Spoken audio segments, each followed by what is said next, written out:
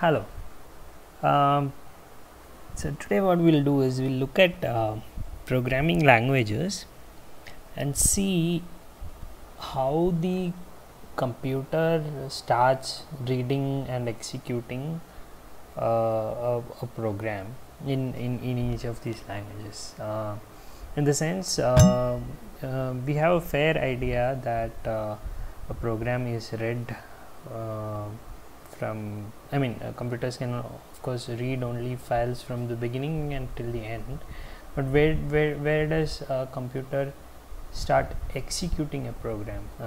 Maybe I'll just demonstrate what I'm talking about. So here's a repository of indie keyboard tools, which has something called an IME parser, which gets executed for parsing jQuery rules from XML to whatever jQuery rules from whatever format to XML. Now this is as we can see, this is a JavaScript file. Now if you open that, the thing about JavaScript is that it's executed from the first line downwards, in the sense the computer first comes and reads this line where HTTP equal to request HTTP, so it assigns HTTP module to HTTP, and then async module to async, fs to fs, and then it executes this line. If it's if file process.arg second argument is not given, it will return an error, and then then the computer will execute this line, and then this line, and then this line, and so on and so forth. That's how JavaScript gets executed. Now this is not the same in all the languages, although it's very similar in many languages, and that's what we will explore in the in this talk. So in the same repository, there's this shell file. Let's see how that is. So actually a shell file also gets executed very much like that. First this line, since this is a comment, it is not executed as such, but it's these lines which I evaluated first, and then location is set to a folder, and source is set, and then this line. So this is how a shell file is also executed. Now the only difference to this pattern is if there is a if there's a function defined. Let's see for example, this toHex here is a function where toHex is takes a character and then converts that to, I suppose, hex, and that is not executed as such. I mean, this block gets executed, but what does executing that mean here? It is the hex is saved, the function is saved as toHex, and then there will be a function called toHex ready for being called.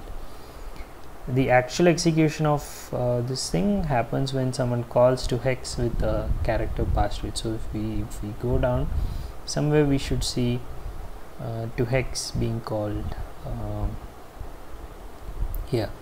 So this is where it the function gets called, but as you can I don't know if I'm making myself clear, but it starts from the beginning and goes down and goes down and goes down. That's how JavaScript works. That's how shell script works. Unless if there's a function is defined, it's actually not doing anything different. It's reading from the top and going down. A definition of a function doesn't do anything, doesn't execute anything.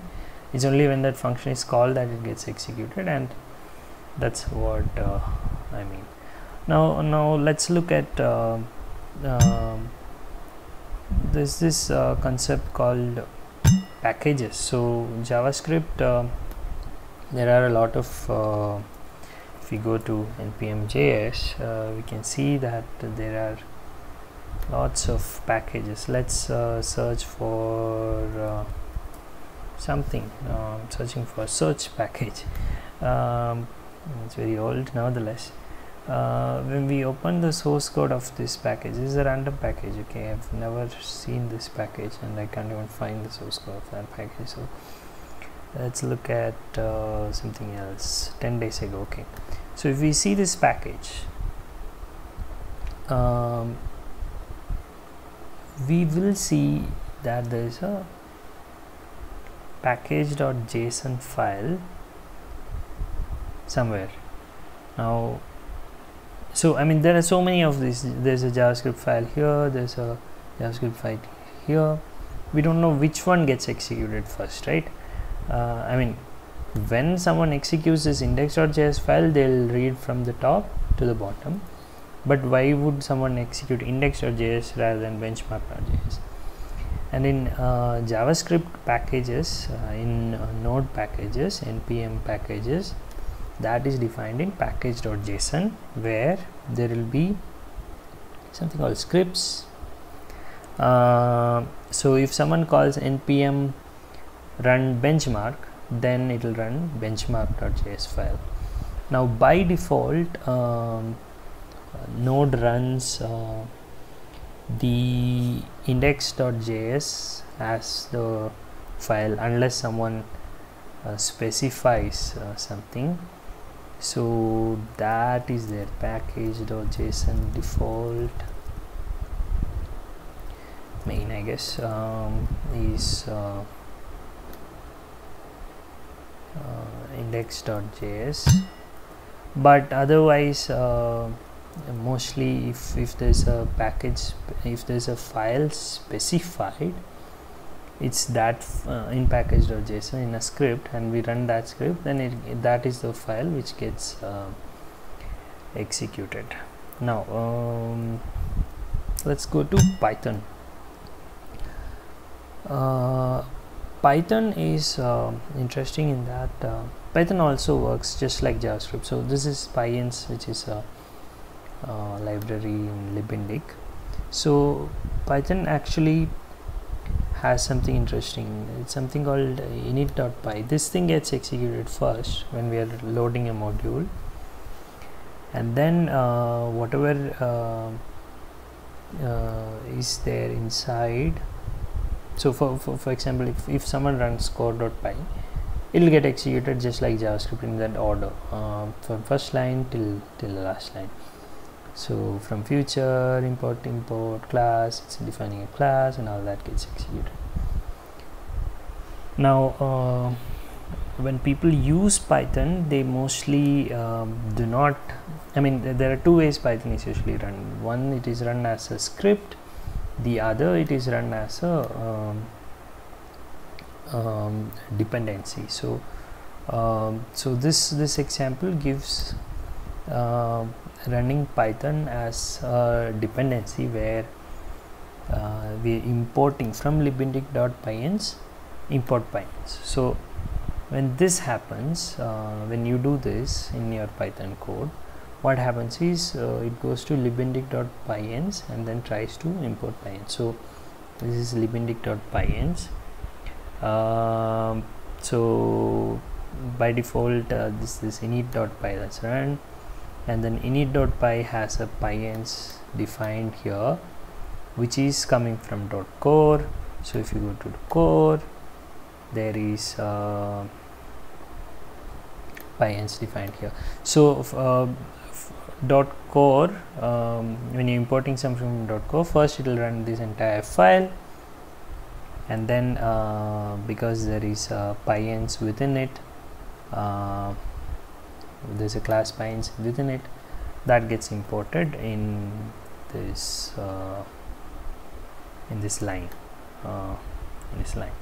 That's how Python executes itself. Now there are some cases where you specify a command to run. For example, this setup.py, you could run it like this example python setup.py. So when you do this, what happens is this setup.py is run from the beginning to the end. So you run from setup tools import setup, so it will go and read setup tools and then import setup from there, and then calls that setup with this. That's how Python runs this thing. Now let's look at something like R. So R, let's see, R is this is an R project. This is a project where I create maps, some maps. So R is again like JavaScript and Python and all that, in that when we run an R script, so this dot file, it starts from the first line and goes all the way down, till the last line. So in this actually I have I mean the same thing that I told you about in JavaScript and Python, where we define functions and then run them later. That has actually happened here also. So what happens here is, first it loads libraries, ggplot, all these libraries, and it's source common.r. So what it's doing is this maps.r file is running within it the other file, the common.r file. So at this point this file stops getting executed, and then this file common.r starts getting executed. So it is loading some libraries and then creating some functions, setup folders, get env functions. So these are only functions that are getting defined here, and then after that, once this file is over, this continues, and then some more functions, load shapefile, title theme, so many of these functions are getting defined. Actually this is not a function, this is a variable assignment. So all of these are getting defined, plot change, combine to data, clean map data, all of these are getting defined. And then at the very end I've created a function called run, and what this function does is it is calling other functions, setup folders, path to data, to worker data, all states data, all these functions.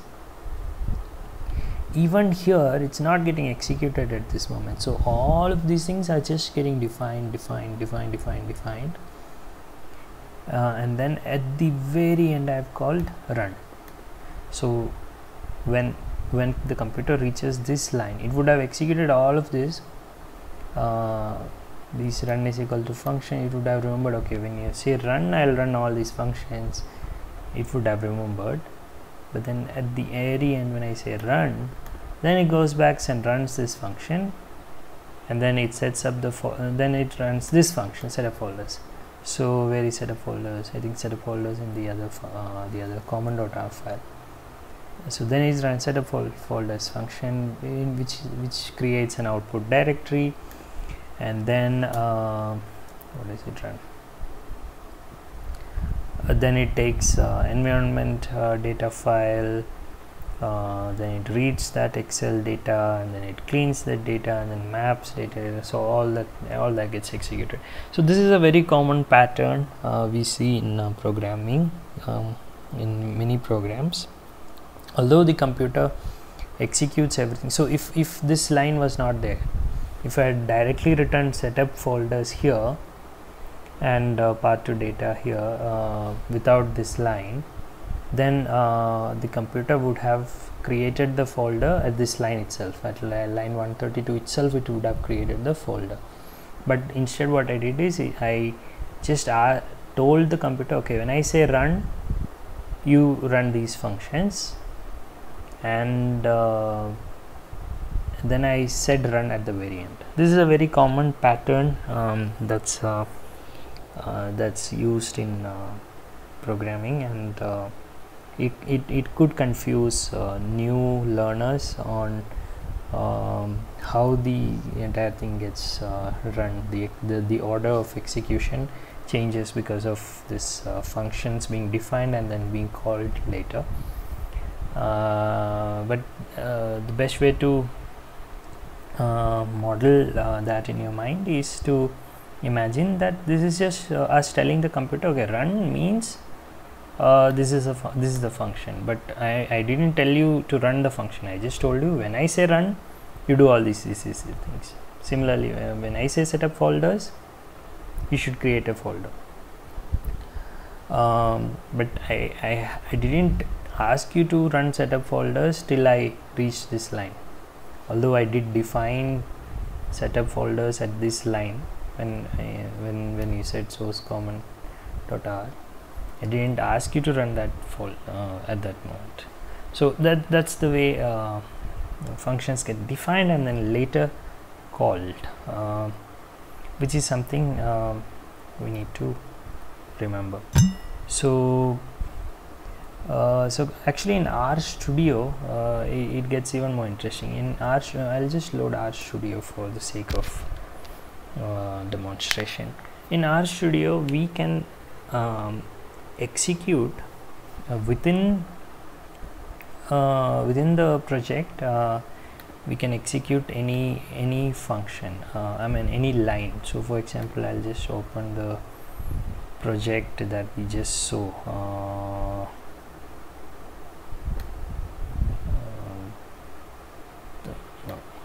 Open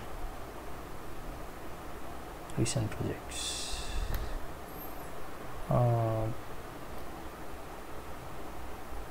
There it is. So this is a maps function. So in R Studio there are a couple of ways where, let me just see, why is this console okay. There are a couple of ways you can run this file. One is you click source, and what source will do is it will run the entire file, just like we have this source which will make it run this entire common.r file.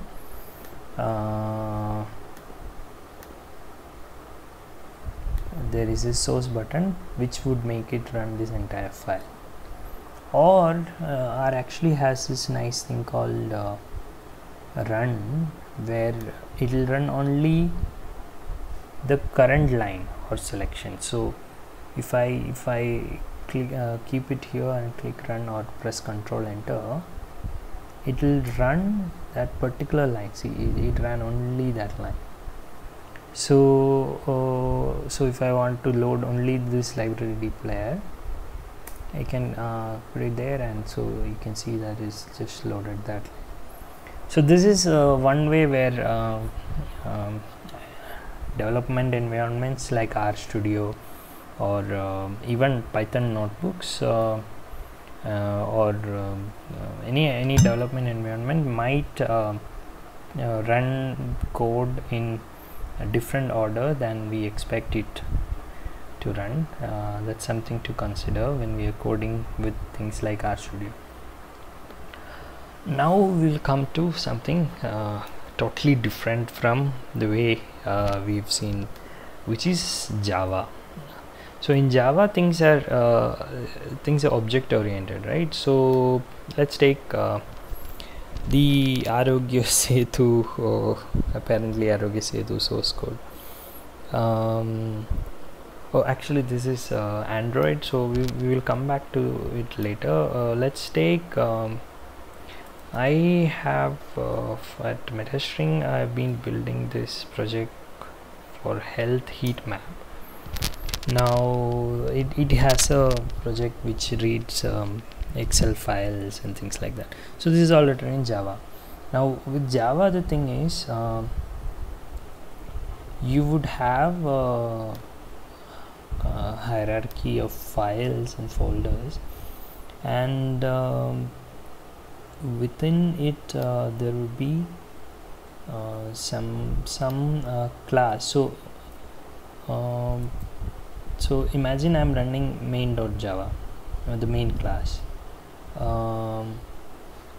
What Java runs is a static method called main. So it will look for this main method in any of your let me open another sorry, this is the backend for the heat map platform I'm building. So again, I've created a main.java here. Now you can see this is a large this thing class, but Java starts. So Java is object oriented programming, right? So in object oriented programming, everything is object. So you define classes, you define methods of classes and things like that. So objects exist everywhere. So where does the program start from? That's a nice question. When you come to Java world, you will face. You don't. I think even in C or C++, the same problem arises. I think even in the rest. I think I haven't covered. I do not program regularly in these languages, but when you have object-oriented programming, you have a problem of you are defining objects everywhere. You're creating objects. For example, let's say. So I probably have a table object somewhere here, CSV table.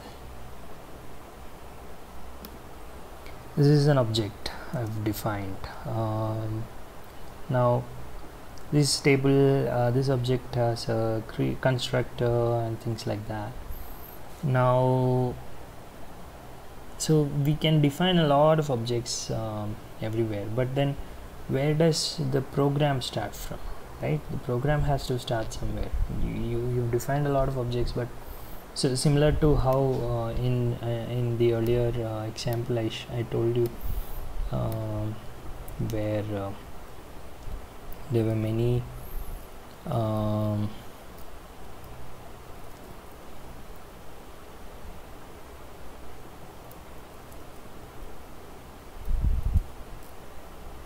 I can't seem to find that. GitHub.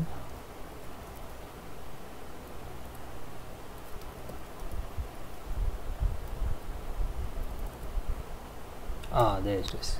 So in some way these are also objects that you're defining, right? You're defining an object here, you're defining an object here, till the let's open maps.r. You're defining something here, you're defining something here. At the very end, you're calling run, and because you know the program runs from top to bottom, you know all of this gets executed, and then this will get executed, and then the other things will get executed. But in Java, it's different. It's not that it gets executed from the first line till the last line. All of this gets read by the program, read by the virtual machine, but at the end what it will do is it will run this main public static void main method, this exact method. So that's how Java runs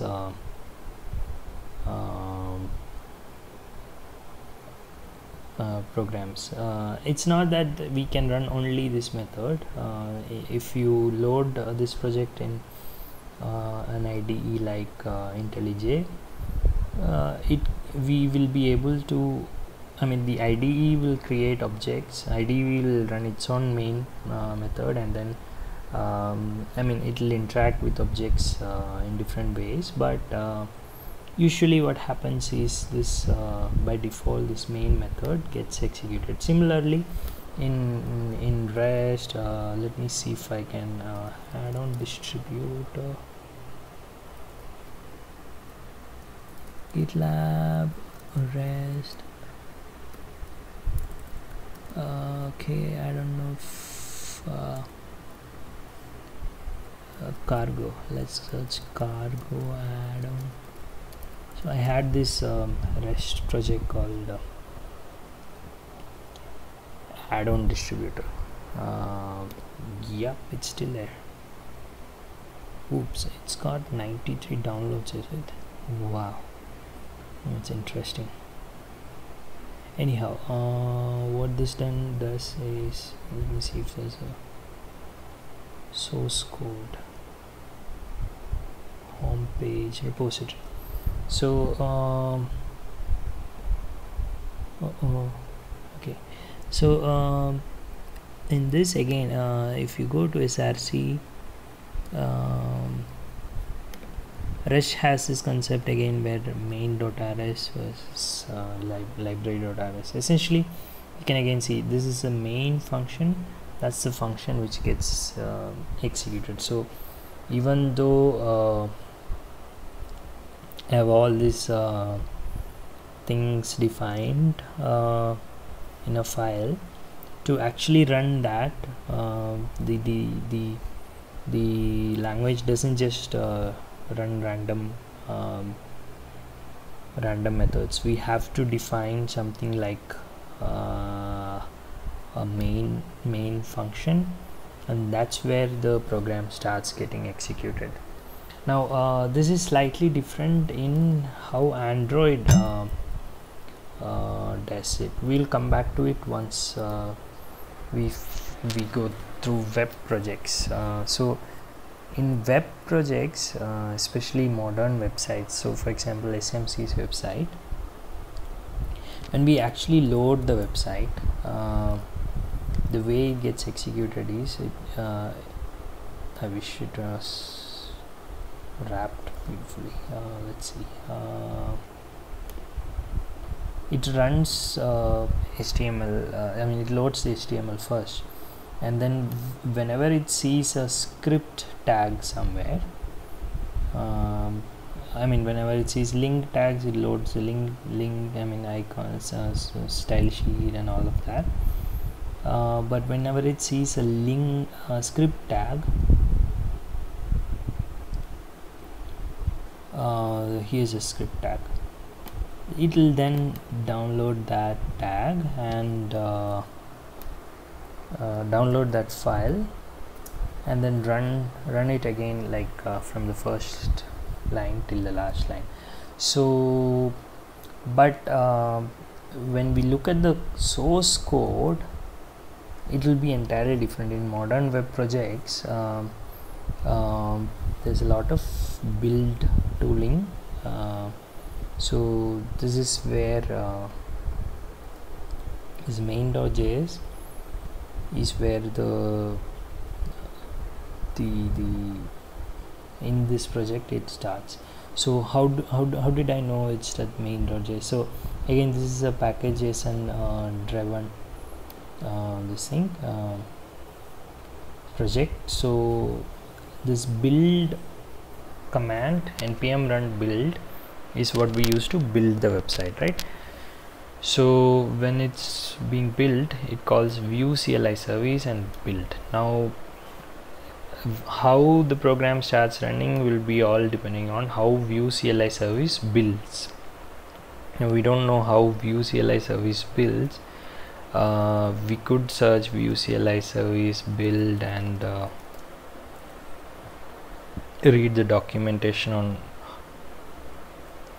what it builds, where it looks for files and so on.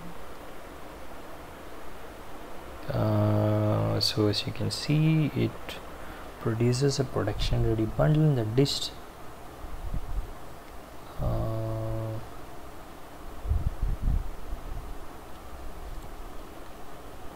So it actually is about how view organizes the files and where it reads from and things like that. And let's see, okay, there's a view config. So probably when we read the view documentation, we'll see that it will read the view configuration, but it doesn't have anything about where the source files are. So there's a possibility that by default view checks for view looks at src and main. We'll just confirm that. Let's see. main.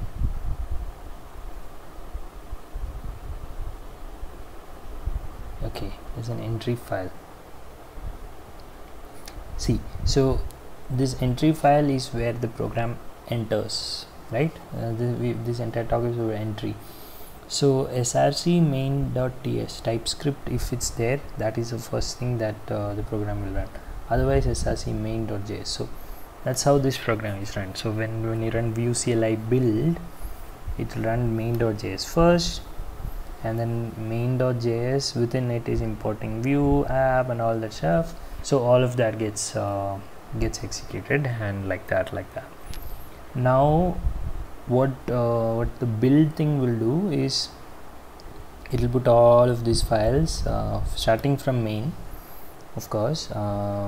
It will run all this, and whatever is required is probably bundled into one file, and then that is referenced to in the index. I mean, when the page loads in HTML, it is referred to, like I showed.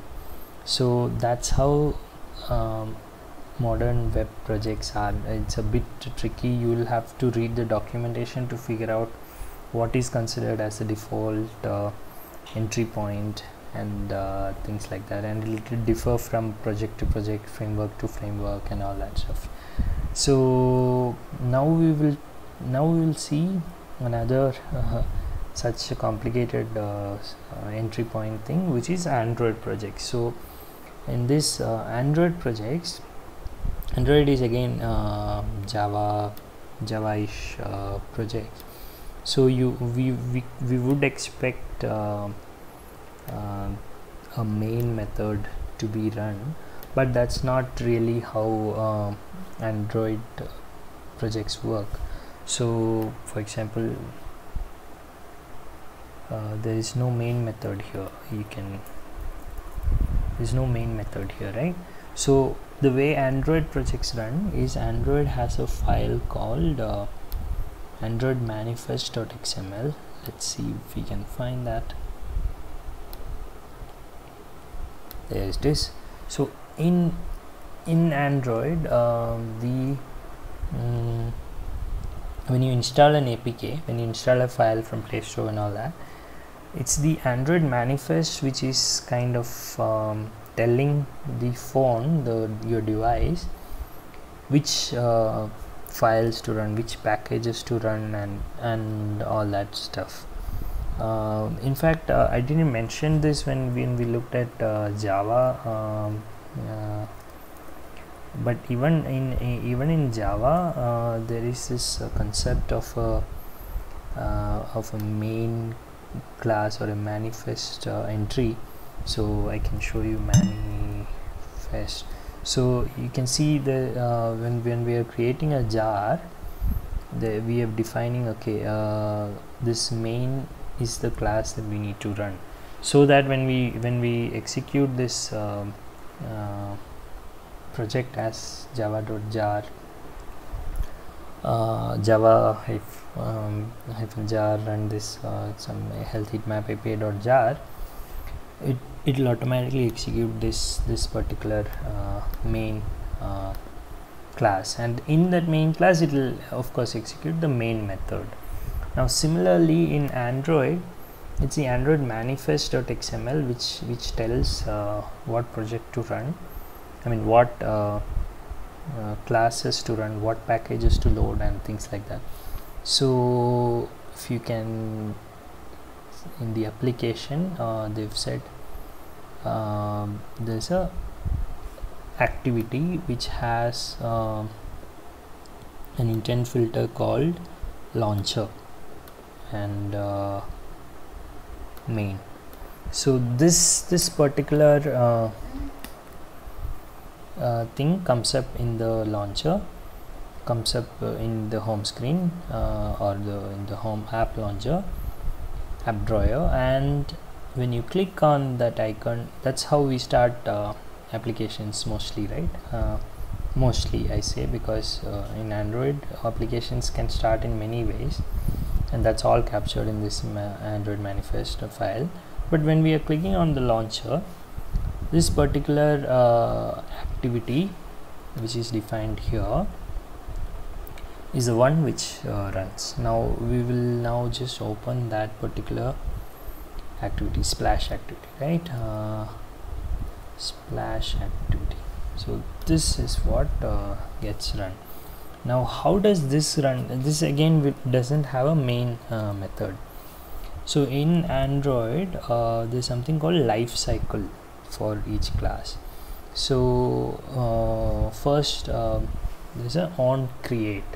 So this is run first when a view is created for the first time, and then there are other life cycles. So if you can actually search Android life cycle, let's see, understanding, so the activity life cycle, and read about it. But essentially here this image gives us all that we need to know. Firstly it's on create, which runs, and then on start, and then on resume, then activity is running, and then pause, and all these things. So this is the way in Android program gets executed. It will first start on create, and then I mean, if it's an activity, of course it'll do all this on create and things like that.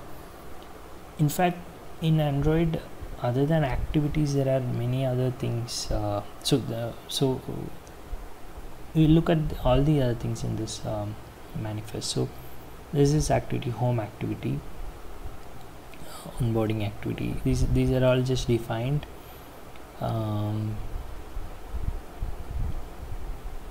Permission activity. These are defined so that they can be called in different locations. But then there are things called services, right? There's a service here, there's a service here. So this service is interesting. This is a FCM messaging service. So if there's a Firebase message, so Firebase is a service within Android in which say you have a notification, it goes to the Google server, Firebase server, and then it comes to the device. So if something like that happens, it's saying this service will handle that. So let's open that Firebase service. FCM messaging service, FCM. This is that. Now again, this one won't have a main, and I suspect it won't have an on create also, because services has a different life cycle. Now Android service life cycle, let's see, the service life cycle starts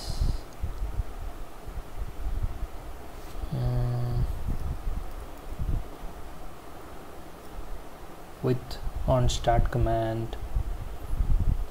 Start service when the command requires the service be started. See, when a service needs to be started, you call on start command or start service. Okay, there is an on create also. And things like that. So service has a different entry point, is essentially what I'm saying. So in Android heavily relies on all these entry points of methods and being able to call and call directly into these entry points. That's what Android's style of executing a program is, and that's really important, because in Android you have things like you could open a notification and then you directly go into a chat page, for example, in your chat application, right? So that happens. When that happens, you don't need the code that loads all your chats to even run.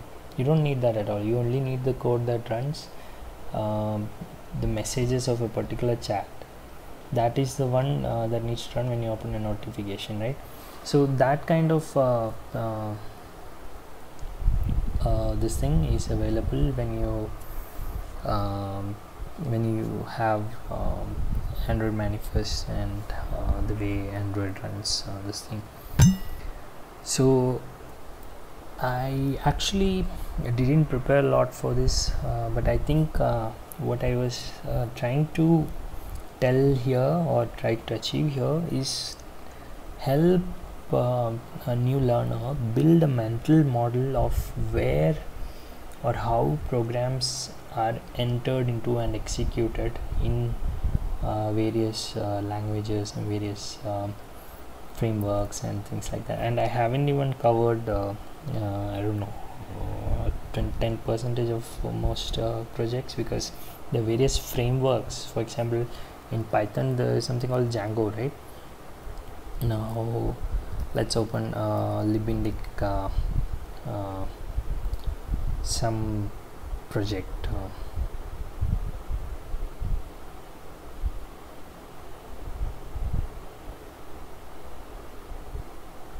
Shilpa Flask. Now this one, this is a Django,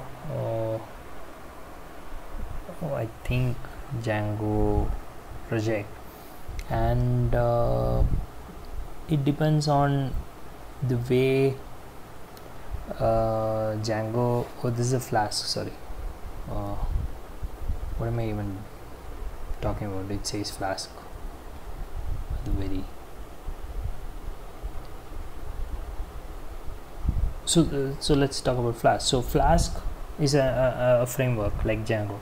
So Flask would expect that files be having certain ways of certain functions, certain modules and things like that. Root, let's see, where is static? Is it static? Not static. Templates, dispatch. So let's see, Shilpa.py. Okay, so Shilpa.py is the one which starts Flask. Now it's actually configuring everything here.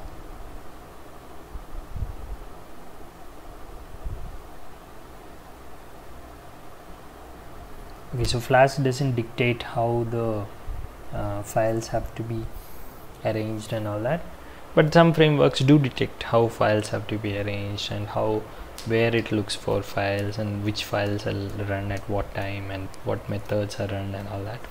So that we have to learn to be able to read a lot of projects and software, and that mental model is what I wanted to talk about in this. Okay, thank you. I think it's a very boring long talk, but nevertheless, thank you.